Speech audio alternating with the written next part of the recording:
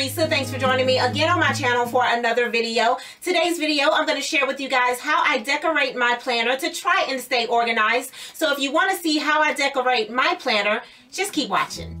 The first thing I like to do is get all of my planner supplies on my desk, and now I'm just removing my bookmark out of the current week and I'm putting that into the week that's coming up. And the week that I'm planning for is the first week of March.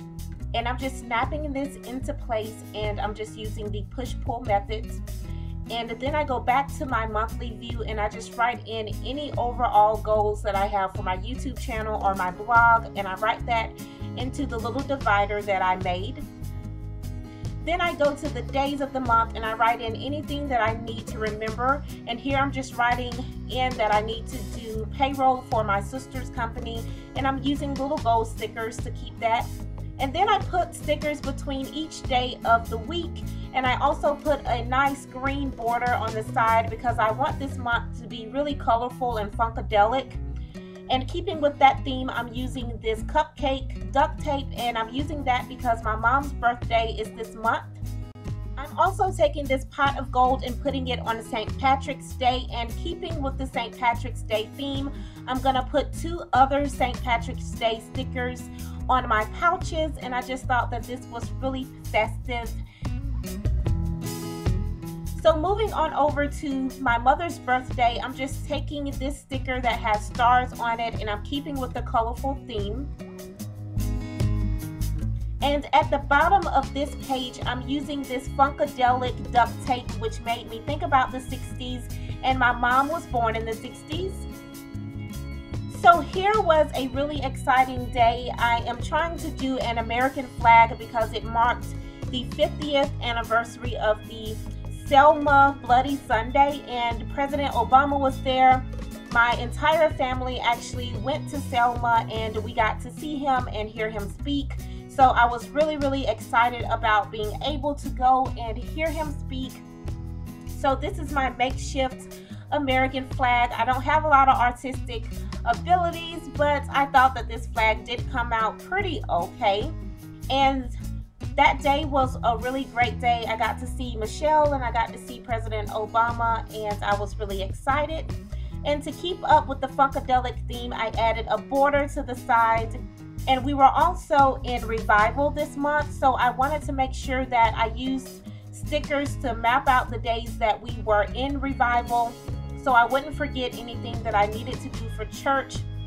And on the day that our revival climaxed, I just used a really pretty sticker, and I also put some red rhinestones on this day because this was my pastor's appreciation, and I wanted to definitely remember that I had a lot to do for that day and that I needed to make sure that that day was commemorated.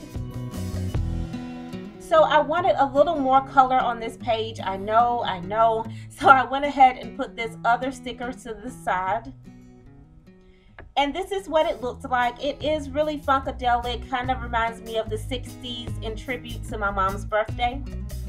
So now I'm moving on to my week at a glance, and I'm taking my tabs that I created on my computer and I'm just putting clear tape on top of those. And then I'm going to cut them out individually. Once I have the tabs cut out in individual slits, I'm taking those slits and putting them face down on another piece of clear tape. I'm splitting that tape in half, and then I'm going to put that onto my planner. I have a tab for household, church, my beautiful style, and my personal time. Now it's time to go in for each day of the week and write in the things that I need to remember. And here, this is my mother's birthday, so I'm writing down any plans that we had for that day. And I'm also going to put a happy birthday sticker on that day so that I'll remember to do something special for her. Over on the other side is the weekend, so this is when we were going to see President Obama, which is why I put a red, white, and blue sticker there, and I wrote in that we were going to see him. I was uber excited, if you guys can't tell. And also in this area, I write in any overall to-do lists that I have, anything that's kind of random or miscellaneous. And there's also an area here where I used to write in my menu for the week, and I love utilizing this. That way I don't have to guess what to cook.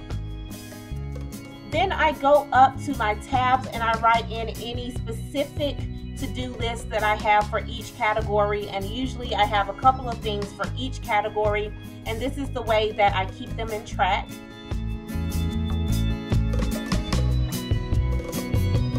And once I've done my to-do list, I just go ahead and put in some border stickers. I like to do this so that it makes it seem happier and festive, and I wanted to keep with the really colorful theme with the Funkadelic 60s thing going on in tribute to my mom's birthday.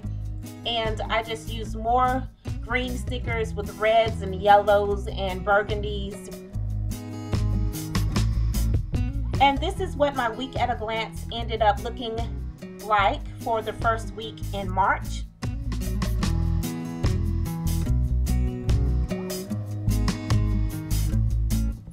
Nothing too crazy, but my month at a glance is pretty colorful and out there. I don't usually have this many colors, but I really thought it was nice. And that's it, guys. That's what my planner looks like from month to month and week to week. Thanks so much for watching, and until next time, I will talk to you guys later. Bye! Mwah.